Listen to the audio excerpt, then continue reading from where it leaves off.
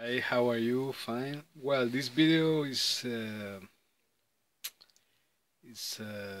mainly targeted to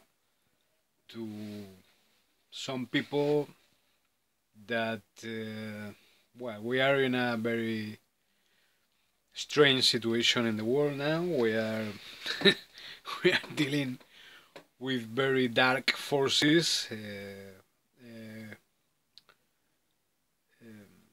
Made solidified or made materic at the New World Order institutions and all the corporations. Well, everything you know about all these things and all this stuff, we are dealing with very dark forces in the world now. They were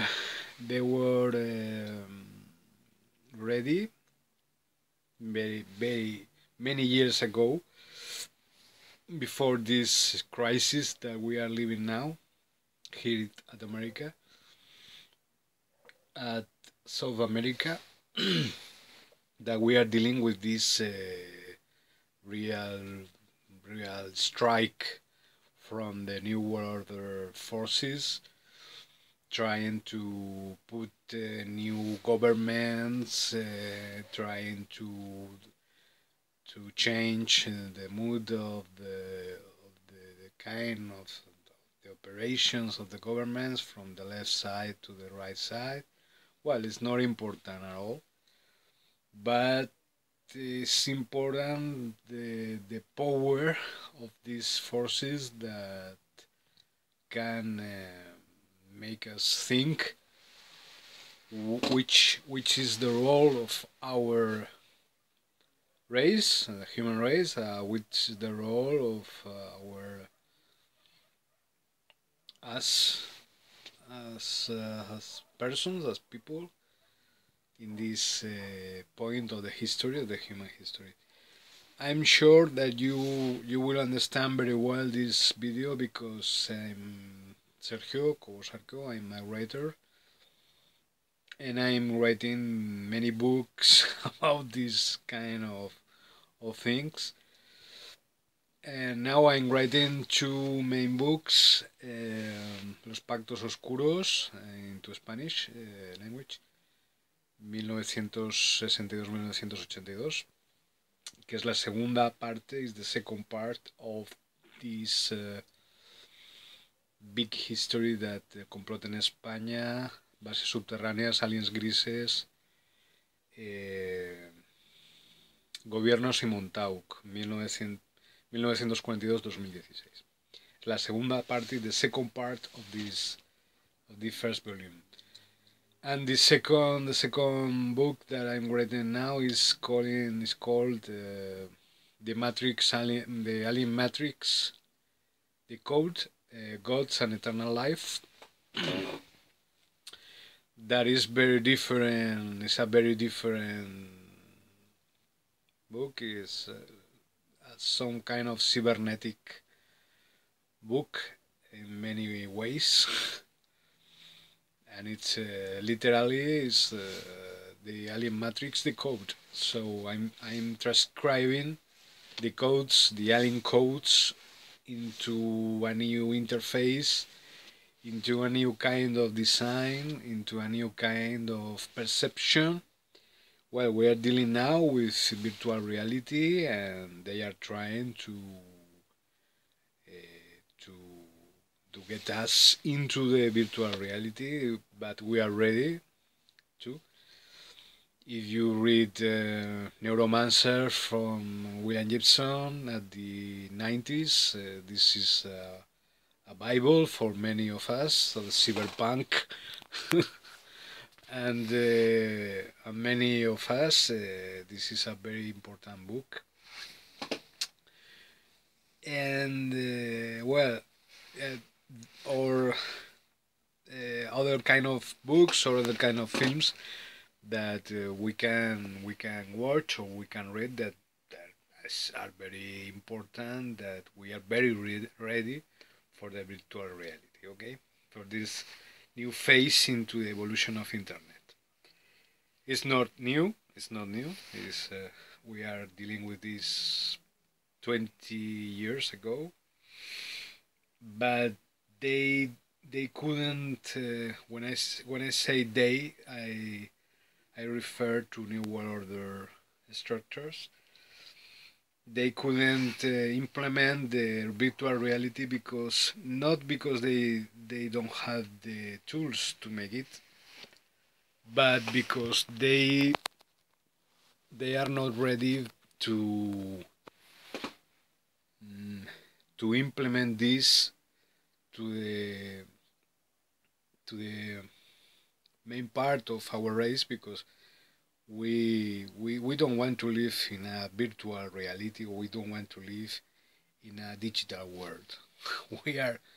we are not slaves of these gray aliens, or we are not slaves of this gray empire, of this gray reptilian empire. We are free, we are human beings, and we are ready to everything that they can do to us, to our race. Well, sorry for my poor English. I will try to describe, or to translate to you, or to transfer to you many knowledge, but my English is very poor. I'm in a very poor level, in a very low rate of English level. But no way. I think that this. Well, I think that this new wave into the mood of the history of the human history is very important, because we are the rollers of the history. We are not spectators. We are the rulers of our own history. We can do whatever we want to do. But the New World Order is very, very negative, and it wants to implement on all the aspects of our lives. So, I'm not Noam Chomsky. I don't try to make an appointment with this video, but it's very important that we must be awakened, that we can be positive, that we can be in a love mood with the other human beings, that we are not afraid, that we have all our power yet in our hands, and we will ever have. We are not victims, okay? We are the resistance, and we are very ready for these moments. So we must be ready to confront with this quest, with new goals that we must arrive, with new targets that we must strike. And I think that new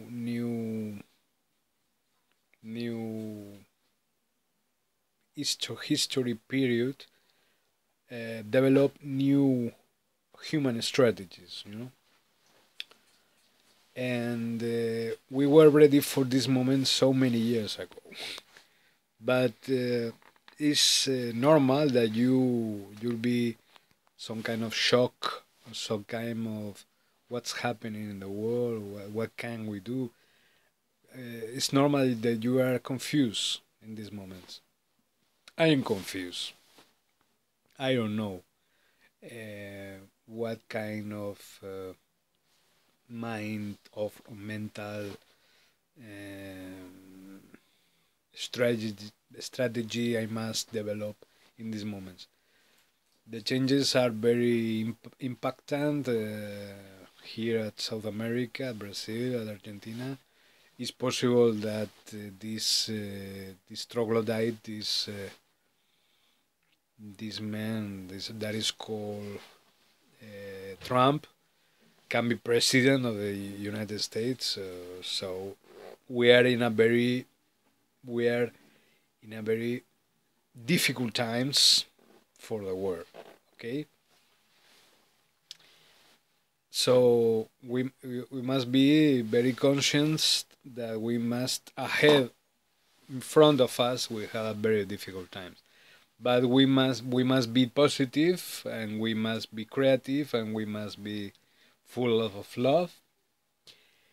It's something like the 80s, something like the post Cold War or something like that, and these moments the solution is inside the problem, as always happens. But it's normal that we are a very little shocked or a very little confused with these changes, and that are not that are really aggressive. They are very difficult for every one of us. But I think that we must be courageous. We must be very close one each other, and we must very focus in our wisdom, in our strong strengths, in our inner strength, and we must work very hard. We must every one of us in everything in every aspect that we can develop from ourselves. In this case, I'm trying to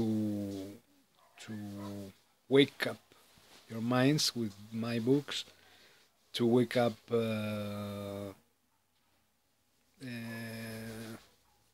to a new to a new mentality, because the way that we must develop is an inner way. It's not a develop of industrial way or economical way, but human way.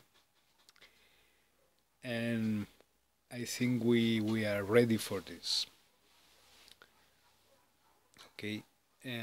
Now I'm going to talk a little bit into Spanish because it's useful now. Bueno, pues eso, que estamos en momentos muy complicados, muy difíciles, muy extraños, de grandes cambios, de grandes desafíos, de cosas que ya sabíamos que iba a ocurrir desde hace muchos años. Entonces es normal que estemos un poco chocados y un poco sorprendidos, ¿no? Y confusos, ¿no? Pero yo creo que debemos de usar las estrategias que yo ya venía usando desde hace 4 años, volver a recogerlas, volver a reciclarlas y volver a usar esas mismas estrategias para estos nuevos tiempos, ¿no? Aunque sean viejas estrategias, pero en realidad son las más nuevas. Por mi caso particular, el ejemplo que yo puedo dar es que, pues eso, que yo estuve un poco fuera de cualquier tipo de relación normal social. Estuve muy aislado, entonces eso me permitió desarrollar ciertos aspectos de mi análisis mental respecto a la realidad, ¿no? Y eso me permitió pues tener un punto de vista alejado de la realidad lo suficiente como para poder analizar la realidad con esa perspectiva, ¿no? Esa perspectiva diferente. Y eso es lo que me permite y me da la fuerza para poder escribir libros que todos vosotros y vosotras pues podéis leer acerca de muchas cosas y de abundante información que yo os doy ahí, y jugosa información que os doy ahí, nueva, porque pensabais que no existía, pero que se esconde por ahí. Realmente está toda la información ahí, no hay nada nuevo, hay muchas cosas que están ocurriendo, muy interesantes, muy importantes. La realidad no es lo que nos han dicho, ni siquiera la mitad de lo que nos han dicho, ni siquiera una cuarta parte. La realidad no tenéis ni idea de lo que es. Es algo que nos supera a todos de una forma no tangencial, de una forma total, nos toca a todos, ¿no? Entonces, si queremos vencer a nuestros enemigos y queremos salvar al mundo y al planeta, pues vamos a tener que usar todas nuestras estrategias y todas nuestras armas, como digo, de amor, de cariño y de sabiduría.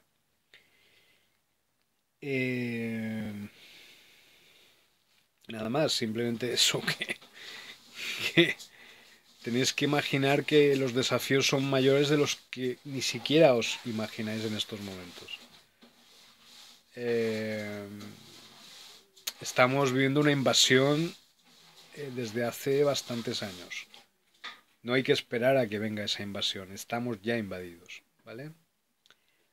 Parte de esa invasión es esa Matrix en la cual tecnológica, en la cual nos quieren meter, que no es una Matrix creada por el ser humano. Parece una Matrix tecnológica hiper, mega, ultra novedosa y maravillosa y que nos va a permitir tener una vida eterna dentro de la máquina. Todo eso es mentira. La máquina, como os digo, es un invento que no es humano. La máquina es un invento alien para tenernos a todos metidos ahí dentro, ¿vale? Como esclavos. La Matrix es un subproducto de la auténtica Matrix cósmica, natural.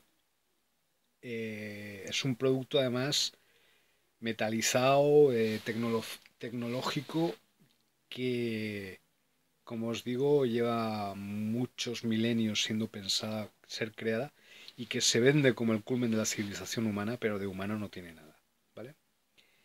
Entonces, podéis elegir vosotros mismos y vosotras qué queréis hacer, si queréis pertenecer a la máquina o pertenecer a un tipo de colectivo extraterrestre, alien, no humano, y antihumano, diría yo, regresivo, o si queréis simplemente ser seres humanos, ¿vale?